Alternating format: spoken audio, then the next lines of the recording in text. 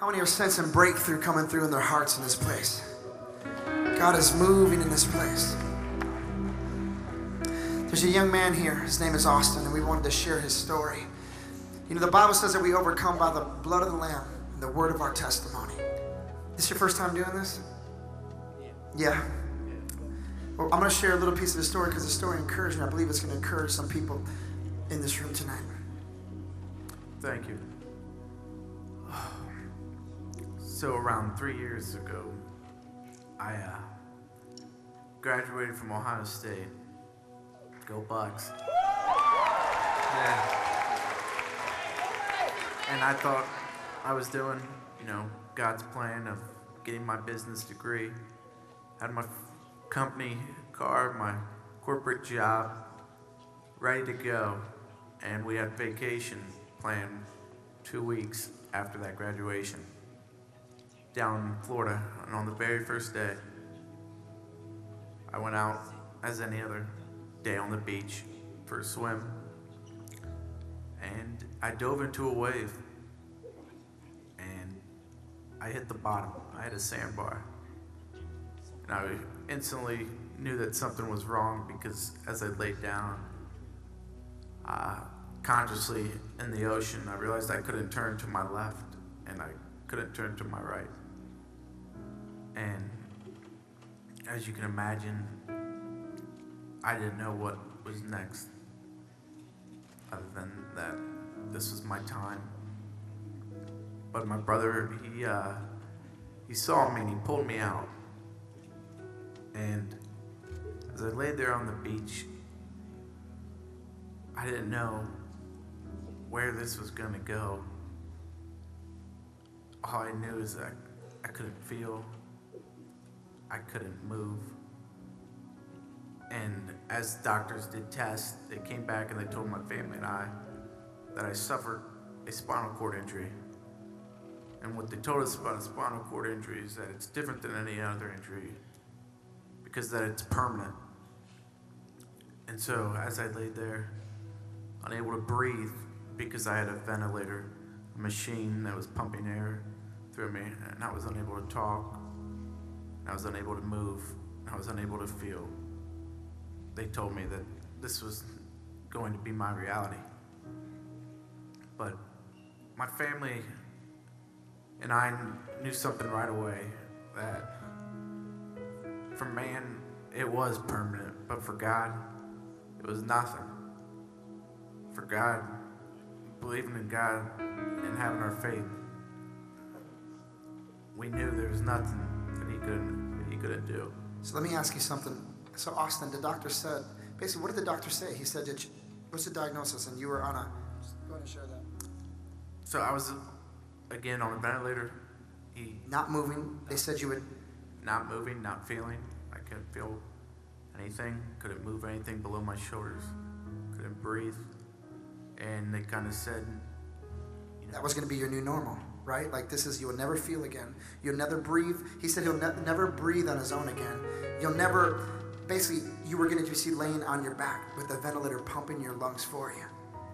And it's been 3 years since, and they said if none of this came back within the first year, that he was never going to get it again. So, if you guys can look closely at him right here, do you see in his chest right here?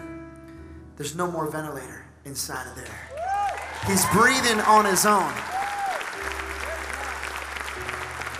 This is the first of the many miracles. So, how long ago did they take out the ventilator?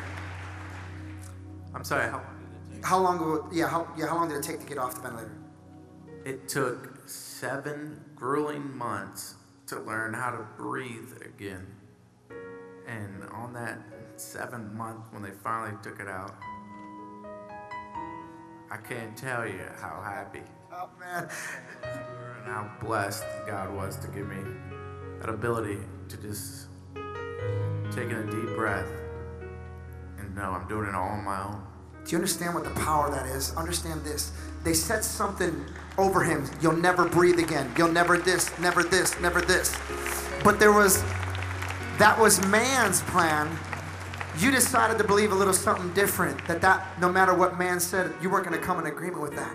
Then he said, later he was taking a bath. Tell what happened when you had no sensation, then all of a sudden what happened?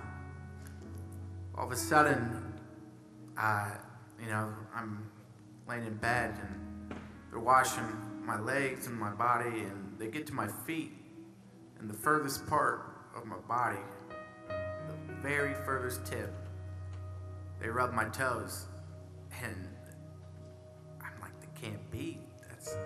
That's a feeling I felt before. And I asked them, which at this time, again, I can't talk, but I'm trying to get their attention, yelling. You couldn't even talk. Think about that. At that time, he couldn't even talk. And they could tell I'm trying to tell them something, so they get where they can read my lips, and I tell them I can feel that.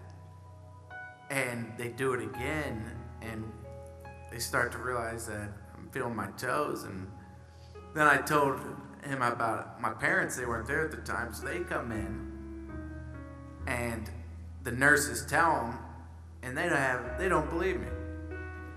So they grab a pillow and they put it in front of my face so I can't cheat. And then they grab my toe and wait for my response. And we did this at least a dozen times until finally they knew it was exactly how I called it. That's my right pinky toe.